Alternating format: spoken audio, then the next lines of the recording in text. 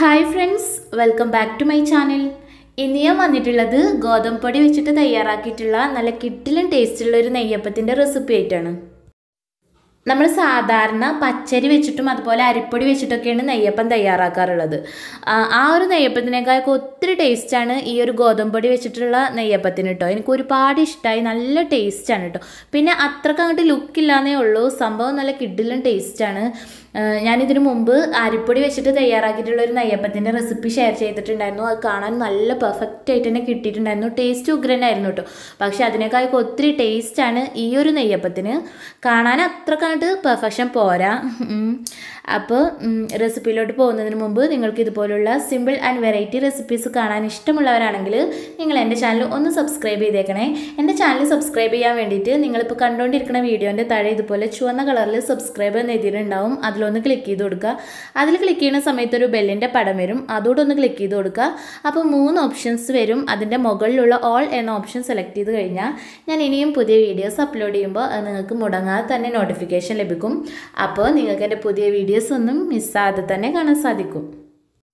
അപ്പം ഇനി നമുക്ക് നെയ്യപ്പം തയ്യാറാക്കി തുടങ്ങാം. അതിന് വേണ്ടിയിട്ട് ഞാനിവിടെ ഒരു പാൻ ചൂടാക്കി അതിലോട്ട് 1 ടേബിൾ സ്പൂണ് മിൽമയുടെ നെയ്യ് ഒഴിച്ചു കൊടുക്കുന്നുണ്ട്. ഈ നെയ്യൊന്ന് ചൂടായി വരുന്ന സമയത്ത് നമുക്കിതിലോട്ട് 1/2 കപ്പ് തേങ്ങ ചെറുതായിട്ട് കട്ട് ചെയ്തെടുത്തിട്ടുള്ളത് ചേർത്ത് കൊടുക്കുക. ഞാനിവിടെ തേങ്ങ ഇതുപോലെ ചെറിയ പീസസ് ആയിട്ട് കട്ട് ചെയ്തെടുത്തിട്ടുണ്ട്. ഇനിയിപ്പോൾ ഇതിങ്ങനെ ചെയ്യാൻ ബുദ്ധിമുട്ടാണെന്നുണ്ടെങ്കിൽ നിങ്ങൾ തേങ്ങ ചിരവി എടുത്താലും മതി. പിന്നെ നമുക്ക് ഇതിലോട്ട് 1 ടീസ്പൂൺ ചെറിയ ജീരകം, അതുപോലെ 2 ടീസ്പൂൺ എള്ള് എന്നിവ ചേർത്ത് കൊടുക്കുക. എന്നിട്ട് ഇത് നമുക്ക് നന്നായിട്ടൊന്ന് ഫ്രൈ ചെയ്തെടുക്കുക. ഈ തേങ്ങ നിറക്കൊന്ന് മാറിയൊരു ഗോൾഡൻ കളറായണ വരെ നന്നായിട്ട് ഈ നെയ്യിൽ നമുക്കിത് ഫ്രൈ ചെയ്തെടുക്കാം. ഇപ്പോൾ നമ്മുടെ തേങ്ങയൊക്കെ ഇവിടെ നന്നായിട്ട് ഫ്രൈ ആയി വന്നിട്ടുണ്ട്, ഒരു ഗോൾഡൻ കളറായി വന്നിട്ടുണ്ട്. ഈ ഒരു സമയത്ത് നമുക്ക് ഗ്യാസ് ഓഫ് ചെയ്ത് വെക്കാം. ഇനി നമുക്ക് ഇതിലേക്ക് വേണ്ട ശർക്കരപ്പാനി റെഡിയാക്കാം. അപ്പോൾ അതിന് വേണ്ടിയിട്ട് ഞാനിവിടെ 150 ഗ്രാം ശർക്കരയാണ് എടുത്തിട്ടുണ്ടായിരുന്നത്. അത് നമുക്ക് 1/2 കപ്പ് വെള്ളം ഒഴിച്ചു കൊടുത്തിട്ട് നന്നായിട്ടൊന്ന് മെൽറ്റ് ചെയ്തെടുക്കാം. അപ്പോൾ നമ്മുടെ ശർക്കരപ്പാനി ഇവിടെ നന്നായിട്ട് മെൽറ്റായിട്ട് കിട്ടിയിട്ടുണ്ട്. ഇനി നമുക്കിത് മാറ്റി വെക്കാം. ഇനി നമുക്ക് നെയ്യപ്പത്തിന് വേണ്ട മാവ് റെഡിയാക്കി എടുക്കുക. അപ്പോൾ അതിന് വേണ്ടിയിട്ട് ഞാനിവിടെ ഒരു പാത്രത്തിലോട്ട് 1.25 കപ്പ് ഗോതമ്പ് പൊടി ഇട്ട് കൊടുക്കുന്നുണ്ട്. ഇതിലോട്ട് നമ്മൾ നേരത്തെ ഫ്രൈ ചെയ്ത് വെച്ചിട്ടുണ്ടായിരുന്ന തേങ്ങ മുഴുവനായിട്ടും ചേർത്ത് കൊടുക്കുക. എന്നിട്ട് ഇവ രണ്ടും കൂടെ നമുക്ക് നന്നായിട്ടൊന്ന് മിക്സ് ചെയ്തെടുക്കാം. ശേഷം നമുക്ക് ഇതിലോട്ട് ശർക്കരപ്പാനി ഒഴിച്ചു കൊടുക്കുക. നമ്മൾ നേരത്തെ മെൽറ്റാക്കി വെച്ചിട്ടുണ്ടായിരുന്ന ശർക്കരപ്പാനി ചൂടൊക്കെ പോയതിന് ശേഷം ഞാനിവിടെ അരിച്ചെടുത്തിട്ടുണ്ടായിരുന്നു. അത് നമുക്ക് മുഴുവനായിട്ടും ഇതിലോട്ട് ഒഴിച്ചു കൊടുക്കുക. എന്നിട്ട് നന്നായിട്ട് മിക്സ് ചെയ്തെടുക്കുക. ഇനി നമുക്ക് ഇതിലോട്ട് കുറേശ്ശെ വെള്ളം ഒഴിച്ചു കൊടുത്തിട്ട് ഈ മാവൊന്ന് ലൂസാക്കി എടുക്കുക. ഞാനിവിടെ നോർമൽ വാട്ടർ തന്നെയാണ് ഒഴിച്ചു കൊടുക്കുന്നത്, ചൂടുവെള്ളമൊന്നുമല്ല. നമ്മളിവിടെ 1.25 കപ്പ് ഗോതമ്പ് പൊടിയാണല്ലോ എടുത്തിട്ടുണ്ടായിരുന്നത്. അപ്പോൾ ഞാനിവിടെ ശർക്കരപ്പാനി മെൽറ്റാക്കിയ സമയത്ത് 1/2 കപ്പ് വെള്ളം ചേർത്ത് കൊടുത്തിട്ടുണ്ടായിരുന്നു. പിന്നീട് ഞാൻ ഇതിലോട്ട് 1.5 കപ്പ് വെള്ളം കൂടെ ചേർത്ത് കൊടുത്തിട്ടാണ് ഈ ഒരു ബാറ്റർ ലൂസാക്കി എടുത്തിട്ടുള്ളത്.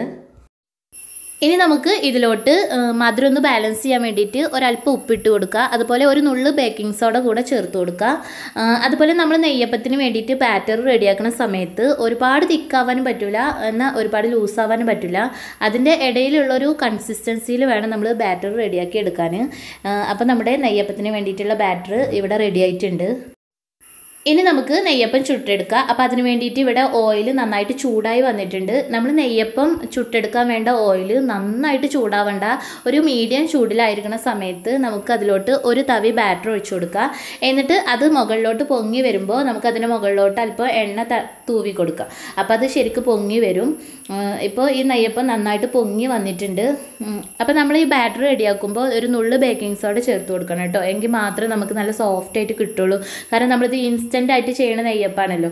ഞാനിതിൻ്റെ ഫസ്റ്റ് ബേക്കിംഗ് സോഡ ചേർത്ത് കൊടുത്തിട്ടുണ്ടായിരുന്നില്ല. അങ്ങനെ ചെയ്ത് നോക്കിയപ്പോൾ എനിക്ക് കറക്റ്റ് ആ ഒരു സോഫ്റ്റ്നെസ്സിൽ കിട്ടിയില്ല നെയ്യപ്പം.